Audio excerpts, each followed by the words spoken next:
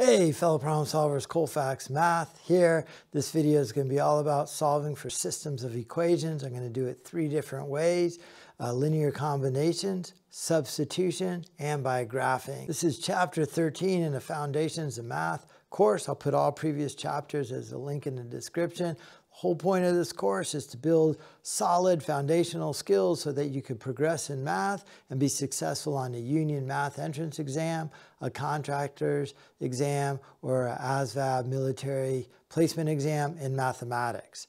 So let's go ahead and get started with graphing. The previous chapter, chapter 12, is an intro to graphing. If you haven't watched that video, maybe go back and watch that video. And in here, we're looking at systems of equations. So again, let's start with a few pieces of graphing. There's a horizontal axis called x, a vertical axis called y. One way to graph is the slope-intercept form, which is y equals mx plus b, where m is your slope, rise over run, the change in vertical over the change in horizontal. B is your y-intercept, where it crosses the y-axis. You should have a notebook with you and taking notes in front of you and then doing the problems before I do them. So we're given two equations right here. This one right here is y equals 3x minus 7. Let me go ahead and graph that in red here. So again, this is my slope, m. So it's a fraction 3 over 1.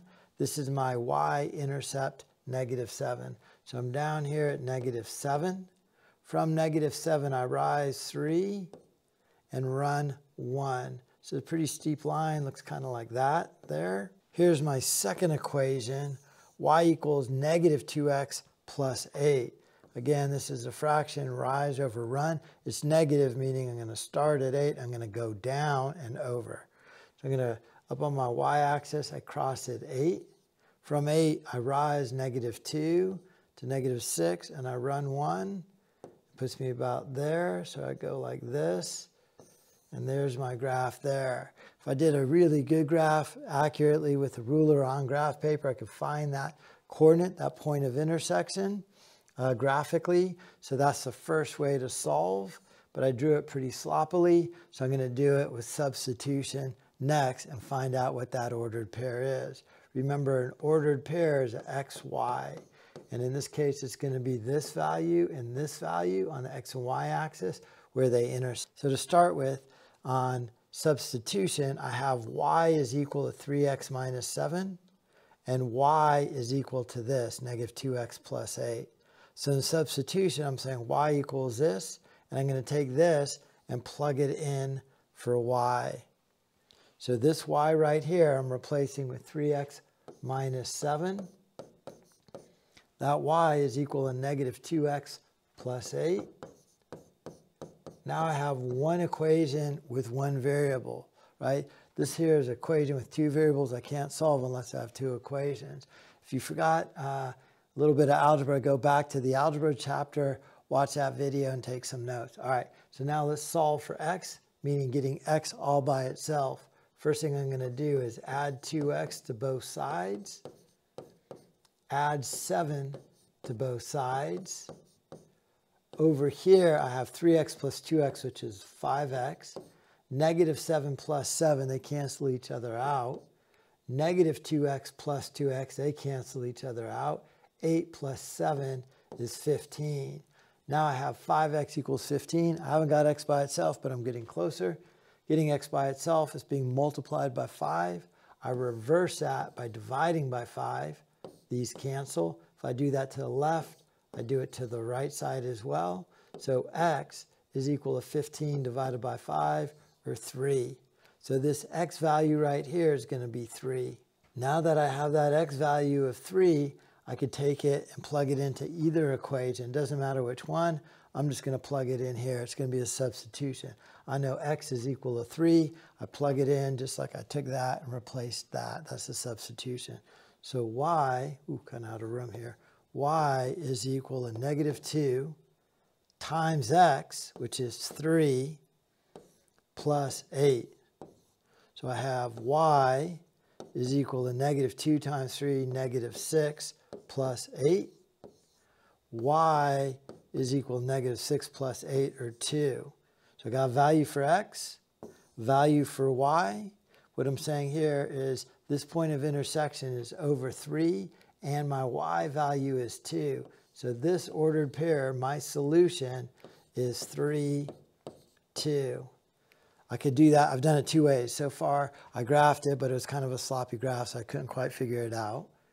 And then I did it with substitution, taking that value of y, plugging it in for y, solving for x, taking that value of x, plugging it in here, and getting a value for y. That's an ordered pair. That's my answer, 3, 2. Let me clean up this board, and we'll do it a third way with linear combinations. All right, so remember we got our ordered pair. We got our solution, 3, 2. I'm going to do it a third way called linear combinations. One way is not always better than another. There's just 3 ways to do it. Some instances you could do it easily with graph, especially if the answer is an integer. If it doesn't cross at a point, a perfect place, and you might want to do linear combinations or substitution. With this one right here, substitution is probably the easiest and the most exact, but I'm going to do it with linear combinations as well. What linear combinations means is I am taking these two equations with two variables, and I'm going to add them together, add all the values together to see if I get rid of one of the variables. It's going to work pretty well here because I have one y. If I wanted to get rid of the x's, I would have to multiply this by a 2 to get a 6x, multiply this by a 3 to get a negative 6x, add them together, and the x's will drop out. So again, I'm going to do linear combinations. All I did was rewrite this equation in the red box right here, the equation in the blue box right here, and I'm going to subtract one equation from the other equation. So what I'm really doing is I'm multiplying this by a negative. I could do whatever I want on the left as long as I do it to the right. So I'm going to multiply the right side by a negative 1. That's going to give me y plus negative y, which is 0. Negative times a negative is a positive. Don't forget I got to distribute that negative through the whole quantity. So that becomes positive 2x and negative 8. 3x and 2x is 5x. Negative 7 and negative 8 is negative 15. Still solving for x, I'm going to add 15 to both sides. I'm going to add these things on the left. 0 and 15 is 15. I have 5x. Negative 15 and 15 is 0. I have 5x is equal to 15. Divide both sides by 5. X is equal to 3. Remember, that's what we got when we did it with substitution. Now that I have that value of x, through my linear combinations, I take that value of x, I plug it into either equation. In this case, I'm going to plug it into the first one because just to show you how it'll work, that'll work in either one. I take that x and I plug it in there. And then my y is equal to 3 times x. Well, I know x is 3, so I plug it in there, minus 7. So y is equal to 9 minus 7, where y is equal to 2. I have a value for x, a value for y. X always goes first. My value of x is 3. My value of y is 2. And my ordered pair through linear combinations is the same solution, 3, 2, the same as my graph. Actually, before we do this next problem, the link to all previous chapters are in the description. Maybe go through that and watch previous videos if some of this isn't making sense. This is a Foundations of Math course, prepping you for any standardized math test. Go ahead and pause the video right here. If you would, do the problem in the notebook you have in front of you. You want to solve this 3 separate ways. First, obviously, is going to be the easiest. It's going to be linear combinations. Make sure you know how to do it with linear combinations, adding the equations together. Then do it with substitution. That's going to take a fair bit of algebra. And then do it with graphing. And that's also going to be a little bit tricky because you got to put in y equals mx plus b form. So there's going to be some algebra manipulating that. So again, pause the video, solve this problem right here all 3 ways, unpause the video and watch how I do it, and we'll see if we're getting this. All right, so step 1 is linear combinations. I don't have to multiply it by anything. I could just add straight down, and my y's will drop out. So x plus x is 2x. Y plus negative y is 0. That drops out. 8 plus 4 is 12. Divide both sides by 2 to get x by itself. x is equal to 6. I take that value of x and I plug it into either equation. In this case, I'll just plug it in right there. And it gives me x, which is 6, plus y is equal to 8. Solving for y, I subtract 6 from both sides. And I get y is equal to 8 minus 6, or 2. Again, that is an ordered pair. It is an x value 6 and a y value 2. If the directions for the problem said, solve for the point of intersection in these two lines, you would be done. That's it. The ordered pair, the solution where these lines cross, is 6, 2. Just to make sure graphing's making a lot of sense for you here, I'm going to do it graphically as well. So the first thing I'm going to do is I'm going to take this red equation right here, x plus y equals 8, and I'm going to put in y equals mx plus b form so that I could graph it. So I'm going to subtract x from both sides. That gives me y by itself. These are dissimilar terms, so I got to keep them separate. So I have negative x plus 8. That is the same thing as y equals mx plus b. So when I go to graph that, I have a y-intercept of 8 up here. From that point of 8 on my y-axis, slope is negative 1 over 1. I rise down because it's negative, so I go down 1 over 1, down 1 over 1, and that's my red line right there. To graph this line right here, I'm starting with x minus y equals 4. I want it to look like y equals mx plus b. I subtract x from both sides. That gives me negative y is equal to negative x plus 4. Got to get y by itself, so I divide both sides by a negative 1. Divide everything on the left by negative 1 to get y by itself. Everything on the right divided by a negative 1. Negative divided by negative is positive, so that's x. 4 divided by negative 1 is negative 4. So I have it in the form y equals mx plus b. I'm going to graph that with a y-intercept of 4. So I'm going to come down about here to negative 4. From negative 4, I rise 1, run 1, rise 1, run 1. It's going to cross like that. If I drew it a lot better, if I drew it on graph paper and a ruler, I'd be able to see that this was 6 over and 2 up. And again, that's my ordered pair. So on this problem, first step was graphing with linear combinations to get the ordered pair 6, 2. Second step was to do it graphically, over 6 up 2. I can see it's the same thing. I'm going to clean this screen up, and then we'll do it the third way with substitution. It's going to take a little bit of algebra to do that.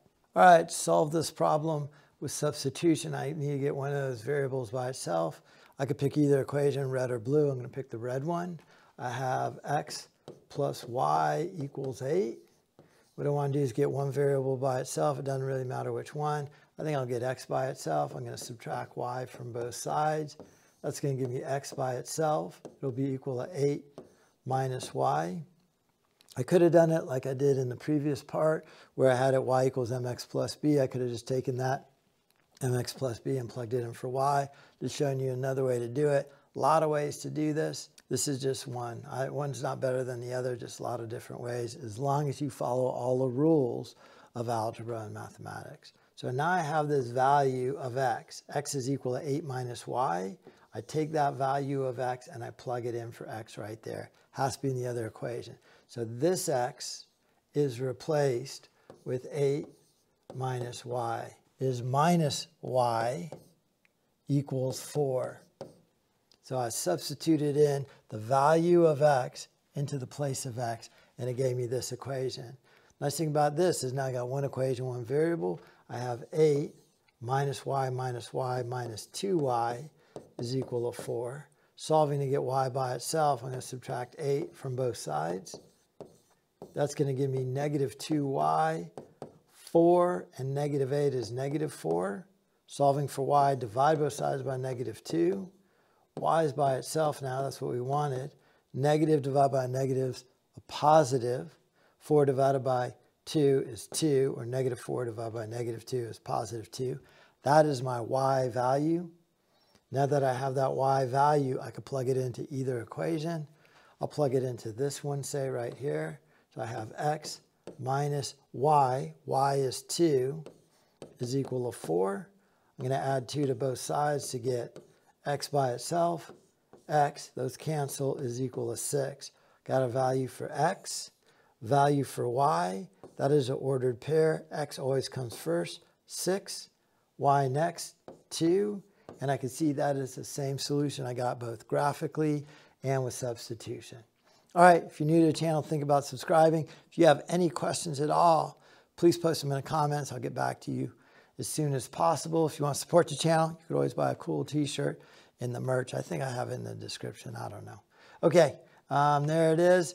Solving systems of equations. You know, you could spend a lot of time on this. Again, this is just a quick overview, hopefully refreshing some of those ideas, bringing back some of those memories so you could do well on any standardized math test. Thank you for watching.